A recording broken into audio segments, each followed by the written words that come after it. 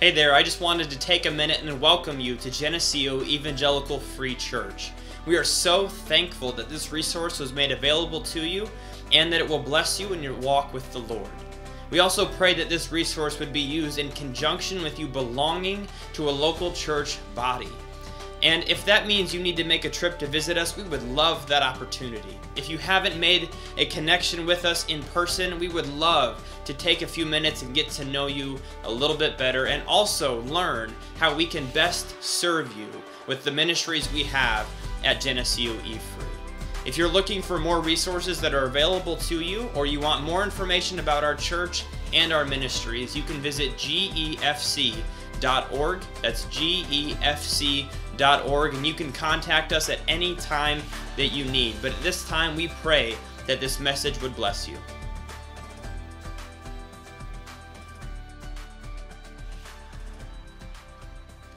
Well, good morning, church family.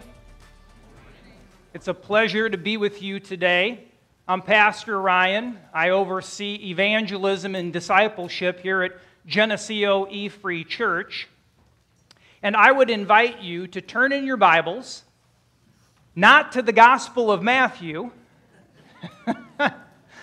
but to the last book in the New Testament, the book of Revelation. And we are going to look at chapter 21, and we're going to study verses 1 through 6 together. There you are. It's good to see your faces. We're going to study verses 1 through 6 together in a message that is titled, Out with the Old and In with the New. And now that 2023 is right at our doorstep, I'm sure many of us have looked back over 2022, and there are just certain areas of our lives that we want to do over again. Maybe you set financial goals for yourself that you just didn't accomplish. Maybe you committed to going to the gym more, but you just didn't make it. Maybe you committed to having a deeper walk with Jesus, but you just don't feel like you're there. I think we wish that life had a rewind button at times, but it doesn't. But as God's people, as His church, let's remember going into 2023, every day that He gives us, God's mercies, they're new every single morning for His children. And so in our passage today, we're going to see God, the creator of heaven and earth, usher in the granddaddy of all do-overs. And that brings me to the first point, the promise of a new creation. Look at verse 1 with me. John writes under the inspiration of the Holy Spirit, he says, "Then I saw a new heaven and a new earth. For the first heaven and the first earth had passed away, and the sea was no more." This world, as we said here today in church this morning, is marching toward its grand finale. When the curtains will close on human history for the final time. But as God's people, we have nothing to fear what awaits us in the future. God has given His church, His bride, the book of Revelation to lay out for us how human history is going to end. We're not in the dark. And it's unfortunate because pulpits across America today are silent on the book of Revelation. Many Christians don't even study this book. They avoid it.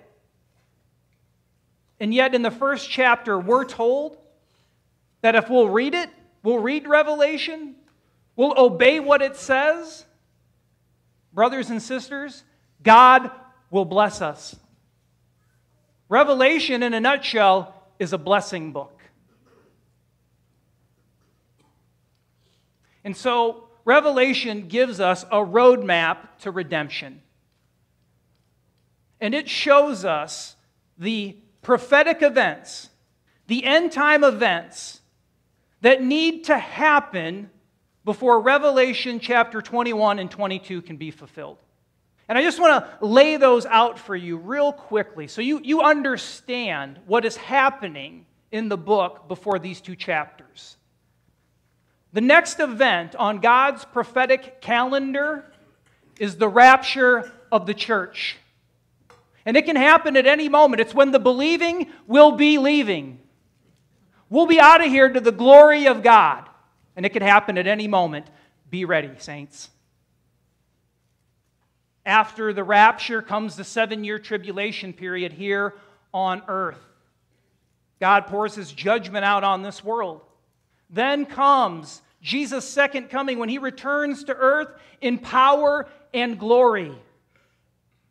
And He defeats His enemies. Then comes the millennial kingdom. The 1,000-year reign of Jesus on this earth. And after that's the final judgment. And then comes the eternal state, where we will dwell with God for eternity. And so in these 6 verses that are before us this morning, John is giving us a taste of heaven, a glimpse of glory.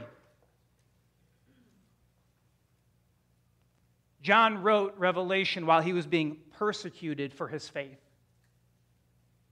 That should be an encouragement to us.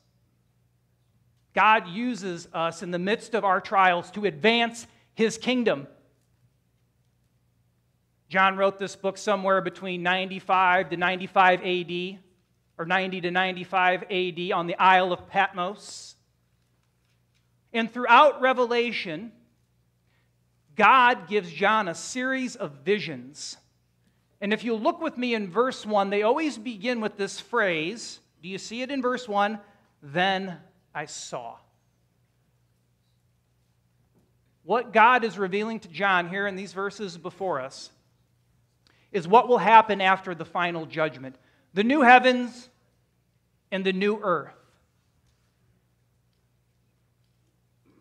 Now this might come as no shock to you, but I'm not that creative, okay?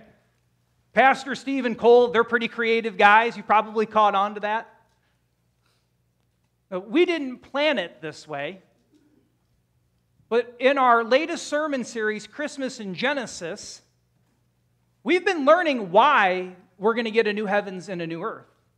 Pastor Steve has eloquently laid out for us why that's going to happen. See, Adam and Eve's sin not only polluted humanity, but it polluted this world, this creation. If you want proof of that, you put a lamb in a pit with a lion at the zoo and you see what happens. This world is under the bondage of sin. This creation. And Paul writes of this in Romans 8:22. Here is what he says, and it's up on the screen. Paul says, "For we know that the whole creation has been groaning together in the pains of childbirth until now." Now, for the women in that room, that verse means a whole lot more than it does the men. And what Paul is saying to us here is this world right now is experiencing contractions because it has been stained by sin. But with those birth pains awaits something greater. The new heavens and the new earth. And the new Jerusalem. Now, contrary to popular opinion and belief, this world that experiences these earthquakes, these natural disasters, floods, the temperatures that tried to kill us a week ago, the 115-degree heat index, you can count me out, has nothing to do with global warming. But it has everything to do with this world being stained by sin. And as much as I hate the expression, we got to give the devil his due. Because his evil influence has tainted this earth. And the heavenly places where he is currently allowed to roam. But it won't always be this way. God has purposed in eternity past to remedy this problem. Because God is perfect, He can't dwell in the presence of sin, and neither can his people. So he has something great that is awaiting us. How will God usher in this grand remodel project? How will he accomplish it? Well, the Apostle Peter tells us. After the final judgment, recorded for us in Revelation chapter 20, when the unrighteous dead are resurrected and they stand before Jesus at the great white throne and are cast into the lake of fire for eternity. After that moment, God's purifying fire, sanctifying fire will sweep across this planet, purging it of any remaining sin and unrighteousness, preparing it for his saints. Think of it like those brush fires that you see out in the middle of a field. Some that are controlled, maybe some that are not, where people burn off the grass to cause new growth. That's what God is doing here. And Peter records this in his epistle. 2 Peter chapter 3, verses 10 through 12. Here's what he writes. He says, "But the day of the Lord will come like a thief. And the heavens will pass away with the roar, and the heavenly bodies will be burned up and dissolved. And the earth and the works that are done on it will be exposed. But according to his promise, we are waiting for the new heavens and earth in which righteousness dwells." So what will the new heavens and the new earth look like? The Bible doesn't give us a lot of information. We wish that it would, but it just doesn't. But John gives us a hint of what is to come. He tells us that in the new earth, there'll be no sun. There'll be no moon. Because God's glory will give off all the natural light that is needed. And his Son, the Lamb, will be the lamp. Darkness will never exist again. The nighttime sky that we walk out and look at will be gone. God will provide all the light that we need.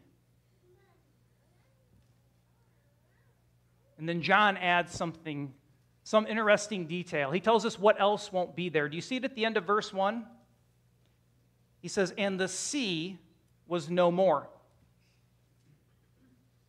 That means there'll be no fishing in heaven. Are you still with me? That's good. That's good. 3/4 of this world is covered by water. In the new heavens and the new earth, that will not be there. And Pastor Steve and I believe that what God is doing is he's removing all of the water to give the saints from all ages a place to dwell here on earth.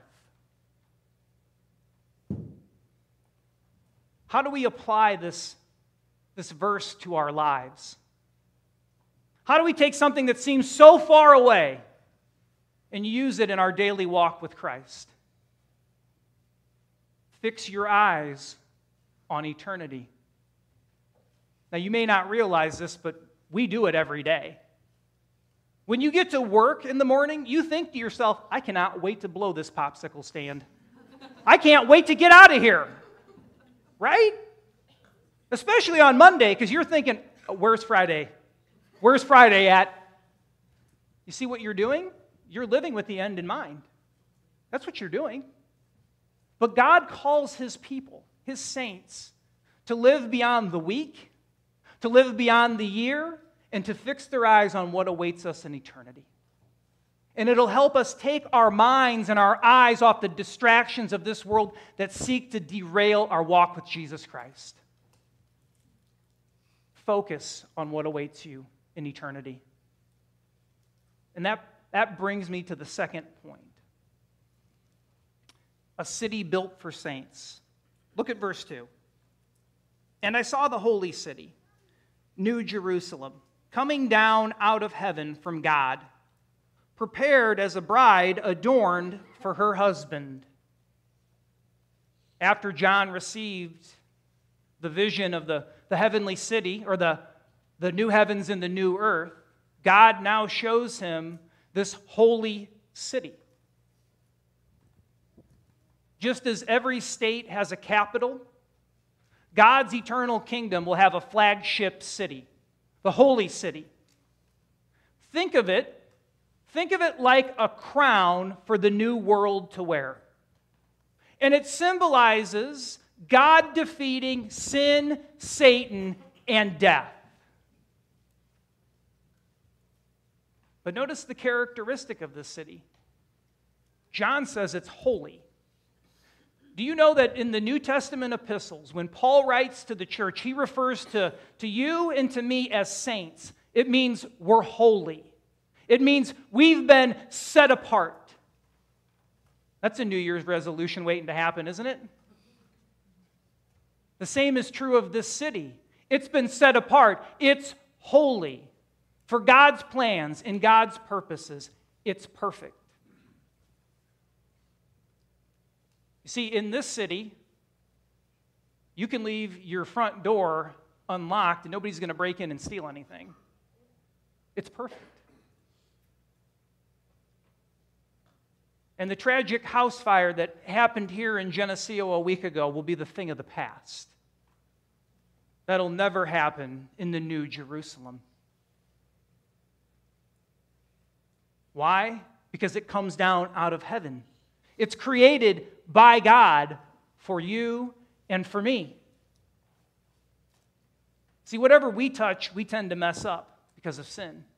But what God creates, because He's the chief builder, the master builder, the architect, is perfect and it's flawless. So what will this heavenly city look like? Do we have blueprints? Can we go to realtor.com and look on the inside? See? John gives us a glimpse of the heavenly city. We know that it has a foundation. It has gates. It has streets of gold. The tree of life is there. And there is a river that flows from the throne of God. But what should impress us about this city is its size. Now, I'm not very good at math, so I didn't figure this out. Somebody did the legwork for me, okay? But when you take John's measurements, this city is 1,400 miles long, okay? 1,400 miles wide and 1,400 miles tall. Let that sink in. Now, to put that in perspective, the distance from Los Angeles, California, to Dallas, Texas, is 1,400 miles. God is preparing this place for us to dwell with Him. Now, where will we be in the heavenly city? Jesus answered this question in John chapter 14. He told His disciples that He was going to prepare a place for them. It's a promise He makes to us as well. And I believe that place, that dwelling place, is the New Jerusalem. Think of them like apartments, these dwelling places. Now, some of you who are probably a little more introverted, you're thinking, I don't want to live that close to anybody for eternity. It's all right, you can laugh. That's all right. Some of you that live out in the country, you're thinking, can I get some real estate outside of the city? I don't want to live that close to anybody forever. Take heart. Take heart. You won't care who your neighbor is. You won't care who your neighbor is because you will be in your perfected body. You'll be glorified, just like Jesus. Your neighbor won't irritate you like they do now. It won't matter. You won't care. So what are we going to do when we get to heaven? We see the cartoons that it depicts people, strumming a harp, floating on a cloud. Yeah, I know. That's not scriptural, by the way. We don't turn into angels when we go to heaven either, just to clear the air on that one. Revelation 22:3 in the NASB version tells us what we're going to do when we get there.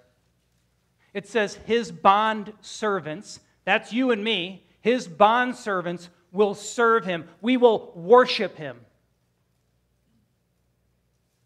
Because you see, when we're in his presence, when we see him face to face, we can do no less. And the motivation will be purely out of love and nothing else. But notice in our text how the new earth receives the heavenly city. Do you see John using the imagery of a wedding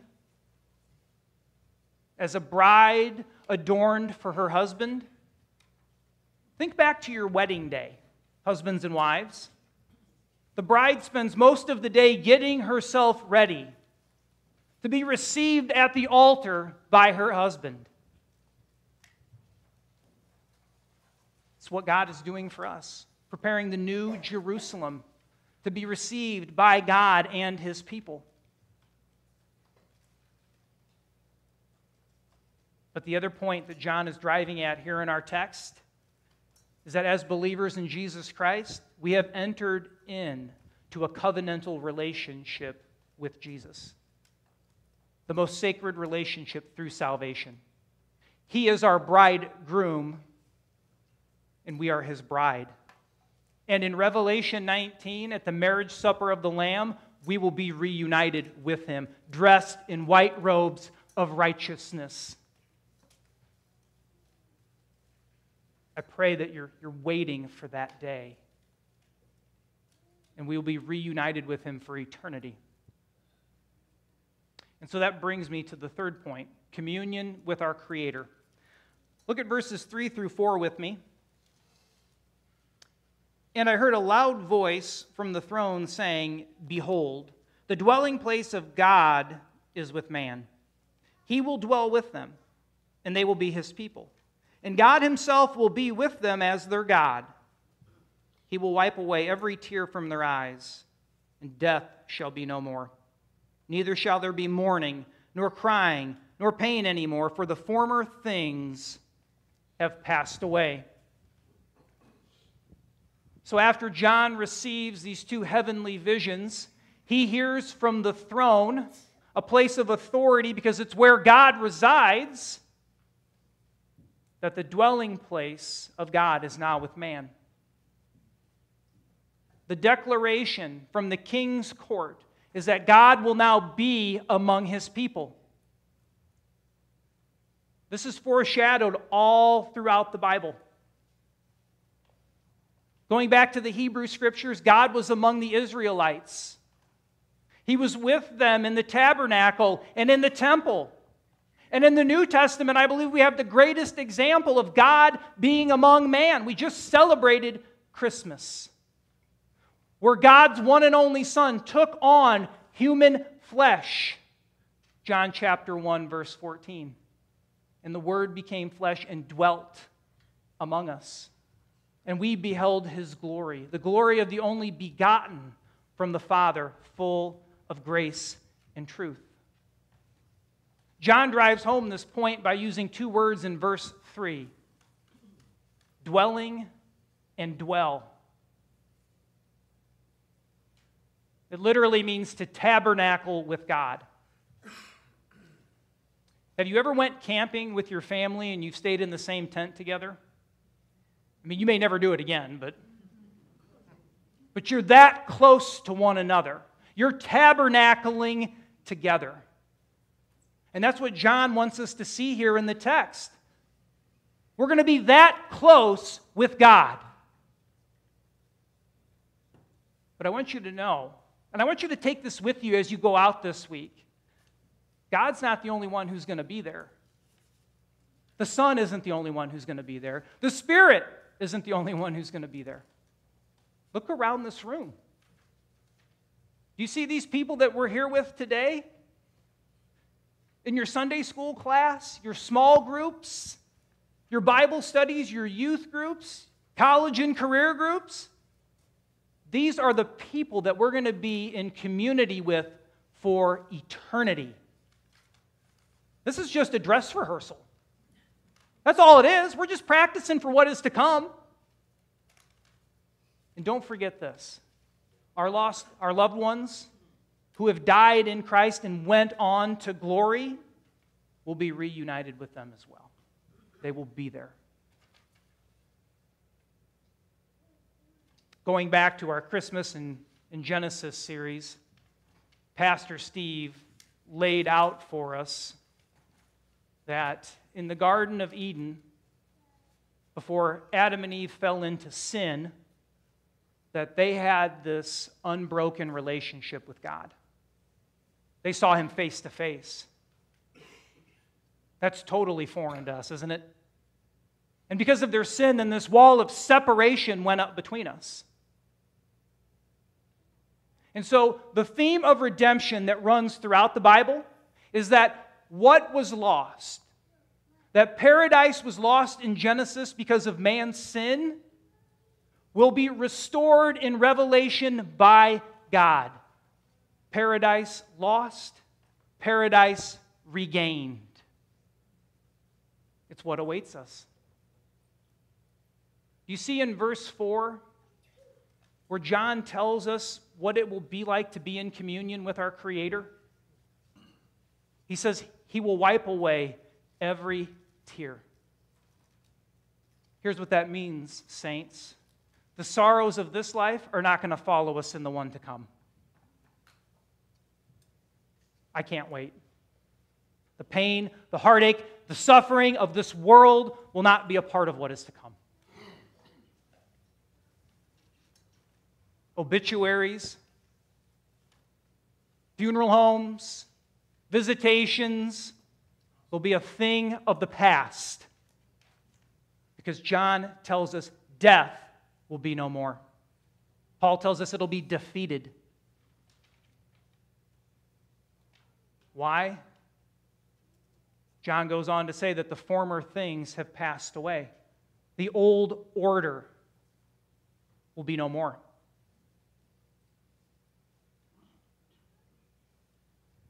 The fleshly desires that we all have to sin, to lust, to covet, to lie, to cheat, to steal, will no longer be a part of our nature. We'll never be sick. We'll never sin. We'll be perfected. And this world that we live in that's currently under the control of the evil one will be no more. And Satan will be a defeated foe.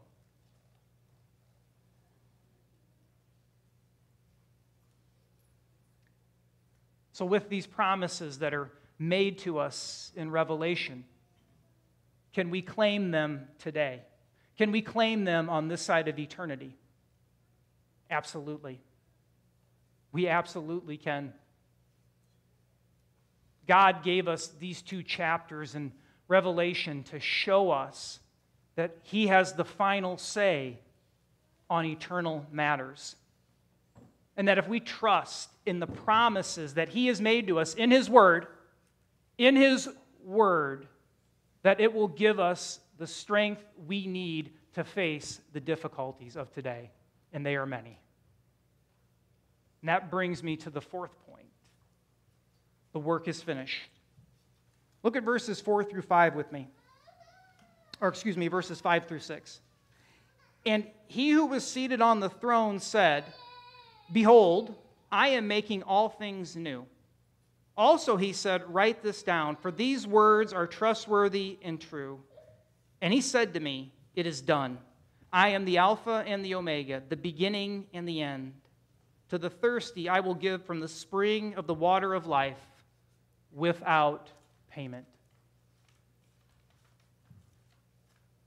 Now, whether or not you want to admit it, all of you have watched those fixer-upper shows where people sink endless amounts of money into a house just to get it the way that they want it.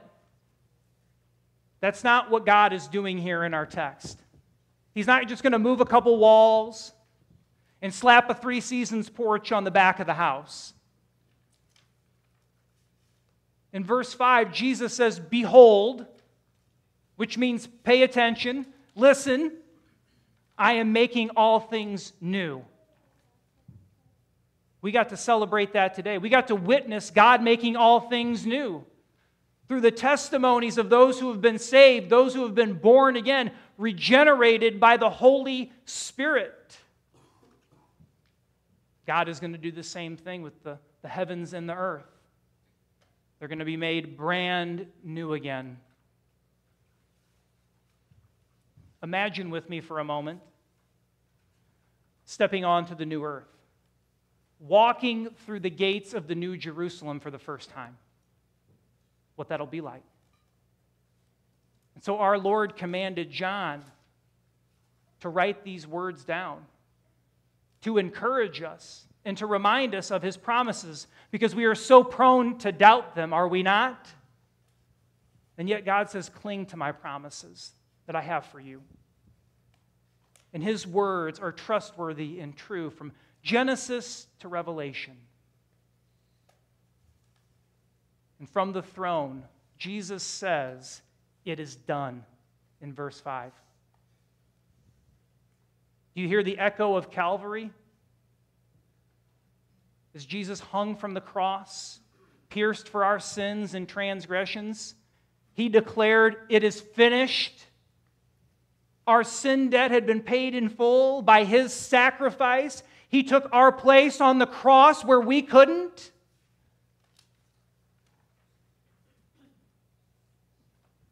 And so the redemption of humanity is complete in our passage with the creation, the new creation of the heavens and the earth.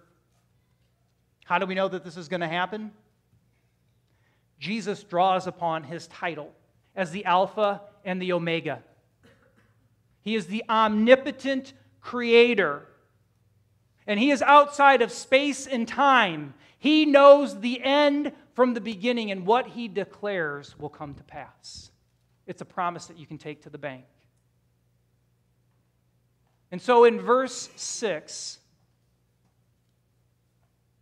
Jesus is extending the offer of salvation to the thirsty, to those whose souls are parched by the sins of this life. Have you drank from the well of living water that he has to offer? Because the water of this world will only gratify the desires of the flesh and leave you wanting more. And so Jesus declares to his children, to his followers in John chapter 7, he says these words, if anyone thirsts, let him come to me and drink. Whoever believes in me, as the scripture has said, out of his heart will flow rivers of living water.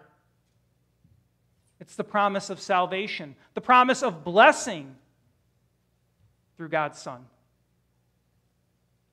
And so as we close, I want to leave you with 2 application points.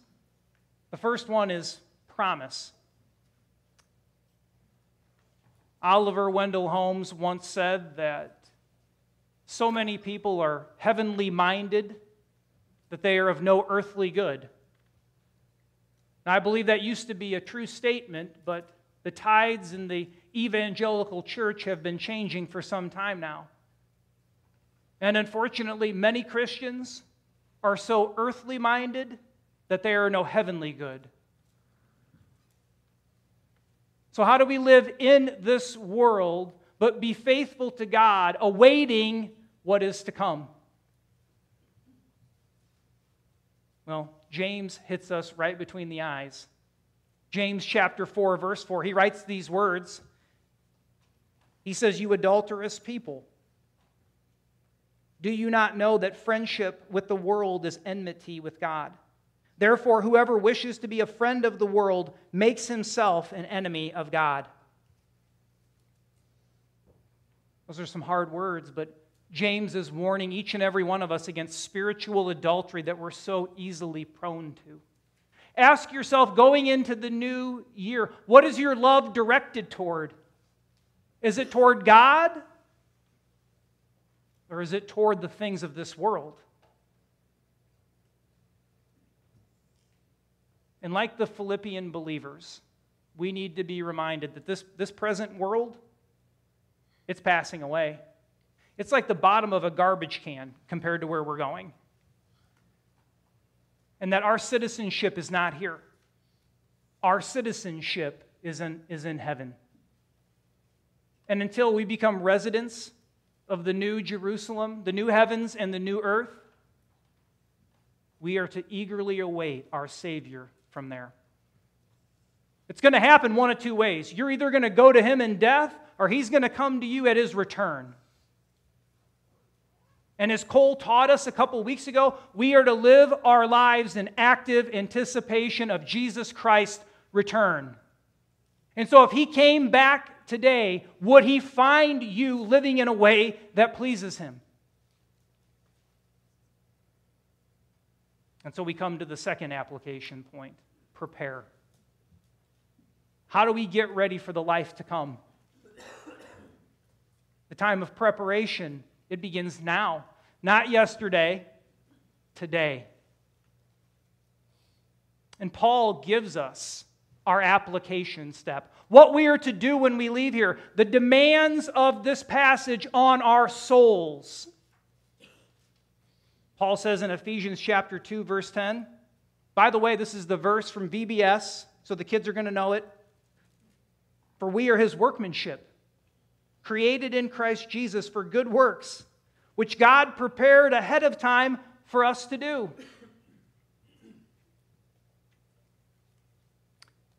How faithfully you serve God in this life with your time, your talents, your abilities, your spiritual gifts, your resources, everything that He has blessed you with will determine the degree of blessing that you experience in heaven. Hear me on this. Heaven will not be the same for everybody. Yes, those who have placed their faith and trust in Jesus will be there. But we are exhorted throughout Scripture by our Lord to store up heavenly treasure, blessings in heaven that we will enjoy for eternity. Heavenly reward, heavenly treasure, by faithful living here on earth.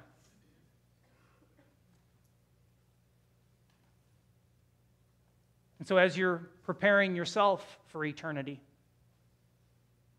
ask yourself the question as you go out this week: how are you preparing those around you for eternity? Your family, your friends, your neighbors, your coworkers who don't know Jesus.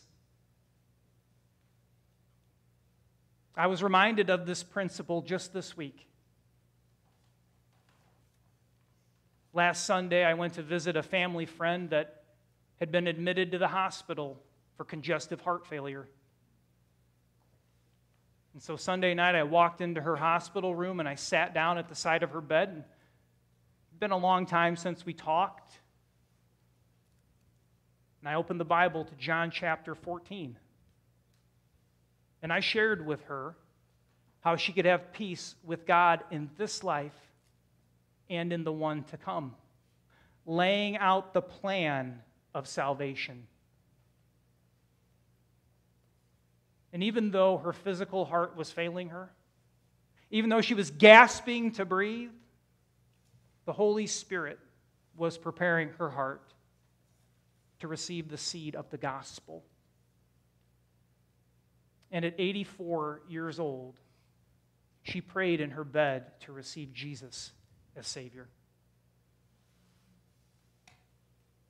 And Wednesday of this week, she closed her eyes for the last time, took her last breath, and went into the presence of Jesus.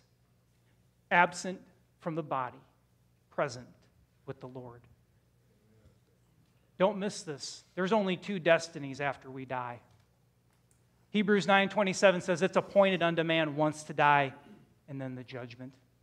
We can go into eternal judgment and eternal separation, or we can go into eternal blessing where God is, by trusting in His Son for salvation. And so as you go out this week, be bold. Be bold. You're the bride. You're the church. You're Jesus' disciples. You bear his name. You're different than everybody else. Do you know that? You're unique. You're saints. You're set apart to take the gospel to those in your sphere of influence, those that are around you that don't know him. So be bold as you go out. Remember the promises of God's word and prepare yourself. Prepare yourself for what awaits.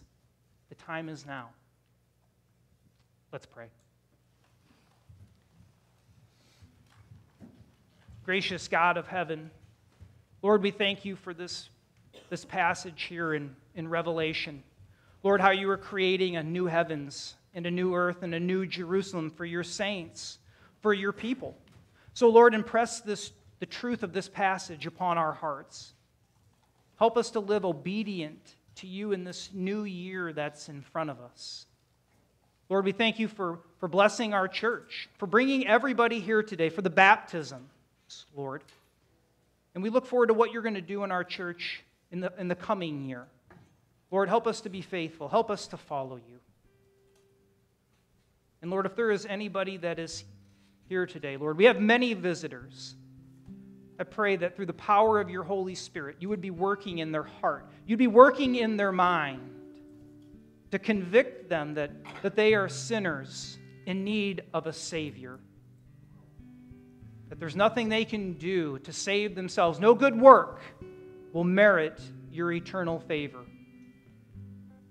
It's by repenting and trusting in God's one and only Son that we can have eternal life, that we will walk into the new Jerusalem, the new heavens, and the new earth.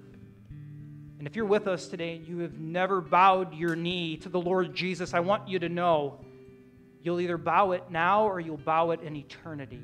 And so I want to give you the opportunity to receive him as Savior by saying this simple prayer.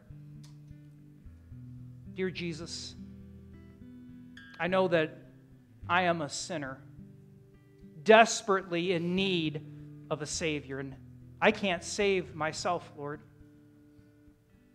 I know that I've spent my life living apart from you, away from you, but I believe that Jesus died for my sins, that he was buried for those sins, and that he rose again victoriously from the grave. I'm confessing that to you now.